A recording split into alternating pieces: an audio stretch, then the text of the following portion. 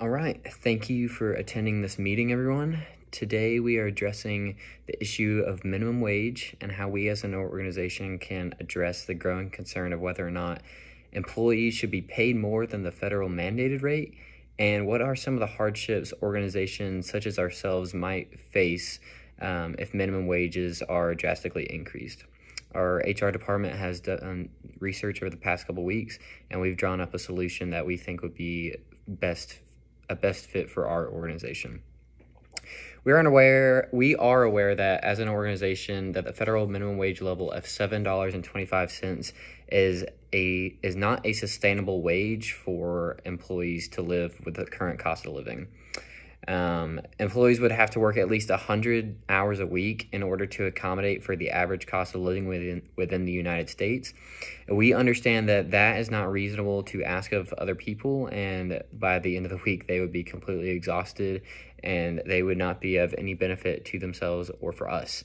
However, we are also aware that raising the minimum wage as a nation to a level such as $15 an hour could have damaging effects on small businesses and lead to increases in wage disparities, cuts in the number of hours worked per week, cuts in the number of employees that can even work within the organization due to budgets, or pay cuts for different levels of the organizational chart. We don't want any of those issues, and so we've drawn up a solution.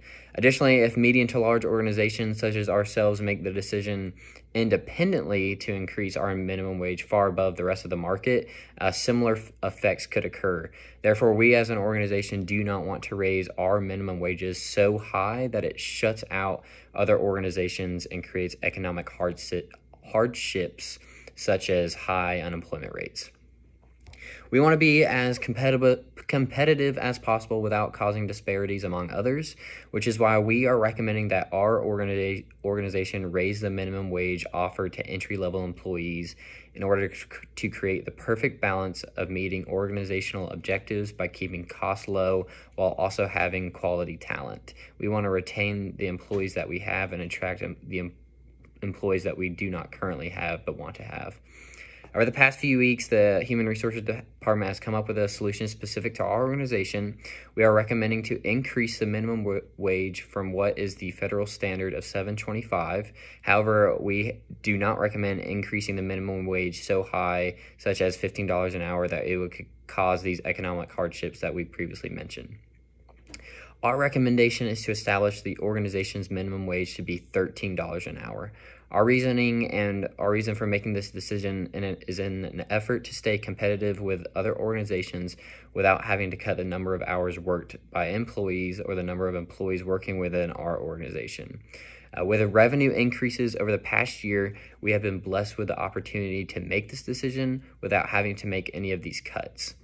As the cost of living in this country continues to rise, we need to be responsible for accommodating the needs of lower-level employees. A raise in the mandated minimum wage could lead to several organizations having to make layoffs. However, we as an organization can be prepared now for these mandated raises by paying our employees higher compared to the rest of the market. We want to stay competitive with our competition. However, we do not want to shut out small businesses in an effort to not create economic hardships. Thank you again for attending this meeting, everyone. If anyone has any further questions, please contact me via email or contact the Human Resources Department. We would be happy to answer any of your questions. Thank you again, everyone.